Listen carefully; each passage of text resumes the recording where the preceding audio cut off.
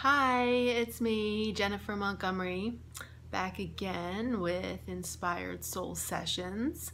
We are now in the year 2020. It is January 3rd, and I wanted to talk about the topic of I don't want to talk about it.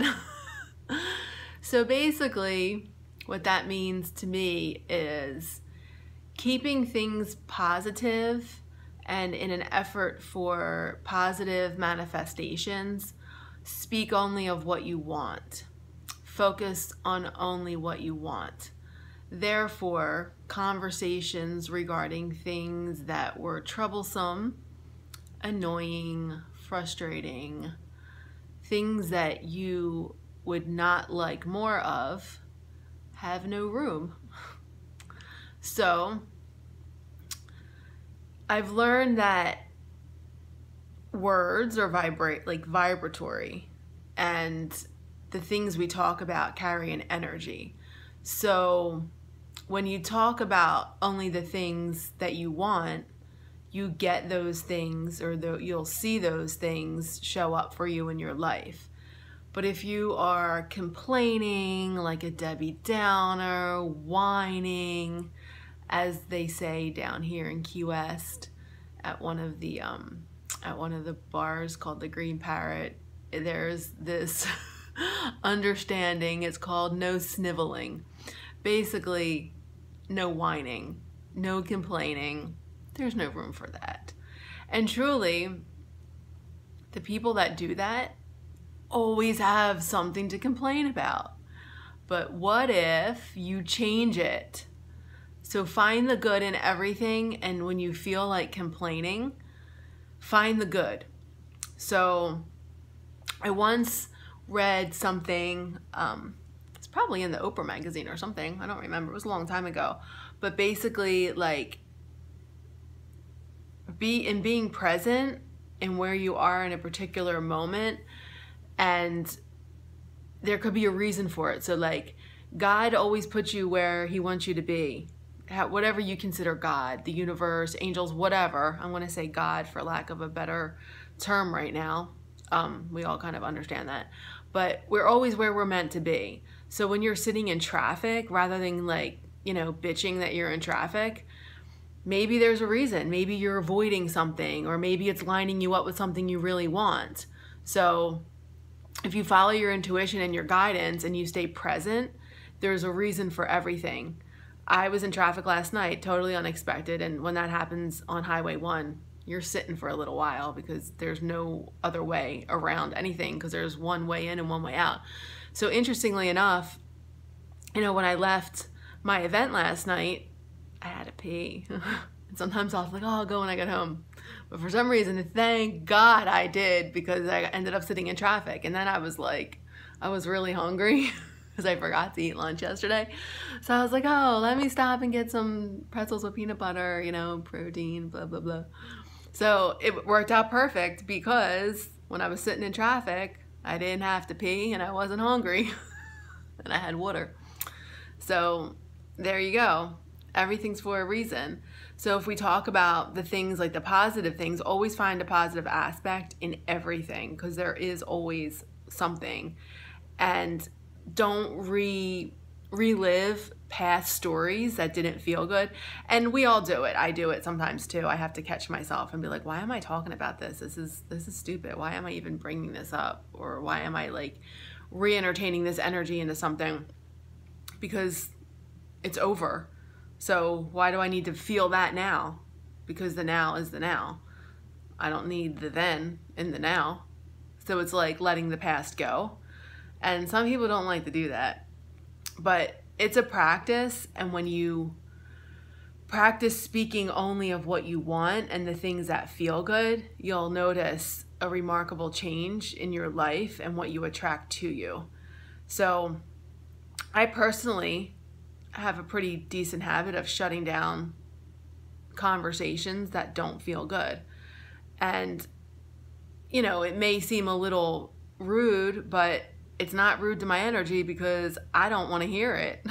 I do not like to hear about oh, well, this happened then, so that's going to happen now. And that's not true. Just because that happened in the past doesn't mean it's going to happen. It really doesn't. I don't believe that. I believe that I can redirect my thoughts and my energy to where I want it to go. And perhaps the past was just a trial run. So, okay, that happened then, but it doesn't mean it has to repeat. So we all have the power to make things happen the way we choose to, and how we focus upon our future. And speaking about something that happened or hurt or this, that, and the other, I think it's good for reflection in the mind to think about something, you know, maybe the pain it could have brought up in you, but as a lesson so that you can clear it and let it go and move forward in a lighter way. But to just hold it like as a resentment or as a means to keep you stuck is absolutely crazy. So I formally agreed with talking about things like, oh, we got to talk about this, we got to talk about this. But now I've, you know, as I've seen how I can direct things differently with my energy. And listen, I'm a person that went to therapy for a long time talking about shit. It doesn't change it. It doesn't change what happened. Whatever happened or whatever, it doesn't change it. So why waste moments talking about that nonsense when you have all these moments to create your life exactly how you want them to be?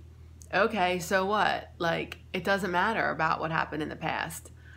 Make a choice based on what you learned, you know, redirect or not, and move forward. It's really cool because you don't have to hold other people accountable, or even the situation. Like, it's, you know, just because something happened one time doesn't mean it's going to happen again. So I am really awesome at just like shutting stuff down, in the sense of like when people like to preach to me how something's going to go, and I'm just like, because of something maybe that happened in the past, and I'm just like, well, I don't believe that. And I don't mean it in a mean way, or that's your belief, you're totally entitled to it, and I respect it, but I don't want to hear about it. Because I don't want it clogging up my energy. I don't want it putting like speed bumps in mine when I have a focus. So if I'm focused on something in a positive way, I of course want to stay on that course. But when people want to deter me with their, oh, well, this happened to me, or, oh yeah, you better be careful this, I'm like, I really don't care, because that's not going to be my experience. My experience is going to be entirely positive and awesome and different. So at this stage in my life, I've even resorted to not saying shit to anybody and just using my mind to create what I want, because I've learned through, you know, previous circumstances that I can be sensitive to what other people say. And then once that kind of gets in my mind, I start entertaining it. And then it's almost like I have to filter out and sift through other people's stuff and their projections, when the reality is that I already know. So I don't want to talk about it. I don't want to talk about the things that I don't want. And I don't want to hear about your bullshit, because I don't care. And I can't change. If you can't change it, if it doesn't have a solution available to it, and it's just talking to talk, or to tell some like grand story of like some heinous thing that happened, then really what's the point? Let's talk about where you're going. Let's talk about what you're doing. Let's talk about all the amazing things that are going to be in store for the new year, for the day, for next week, for the next 5 minutes. It's amazing. It's totally amazing. Like, I can sit somewhere, because of the work I do is a pay per service when I'm doing, face and body art, when I'm out at events. And I can be sitting somewhere and I'll be like, it'll be quiet, not a whole lot going on. And I'm just like, okay, it's going to be awesome. It's going to be a great day. It's a great day. Everything's awesome. And I'll end up having a wonderful experience.